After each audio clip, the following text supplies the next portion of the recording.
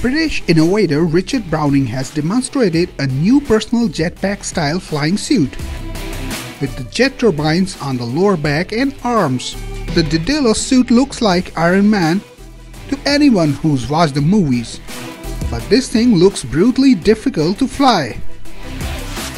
Even as an athlete, ultra-marathon runner, he still had to train like a man possessed to build the muscle to fly what he's dubbed Project Daedalus, named for the father of Icarus in the Greek mythology. It's pretty compelling watching him wrestle with the different versions of the device, including one where the engines are mounted on his hands and feet.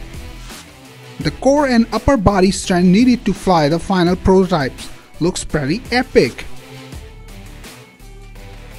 Browning's flight suit currently comprises in helmet, boots, harness and motocross armor, but he's looking to expand the technology to include an HUD system, wireless data link to a ground station and an airbag to lessen the damage when something wrong happens.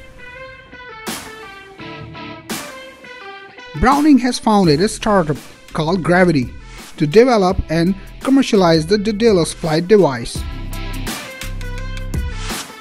He's just muscled his way into the Guinness Book of Records for the incredibly specific fastest speed in a body-controlled jet engine-powered suit record. The record attempt took place over a lake at Lagoon Park in Reading, United Kingdom. Browning fired up the suit and took 3 attempts, with the speed being maintained over a minimum distance of 100 meters.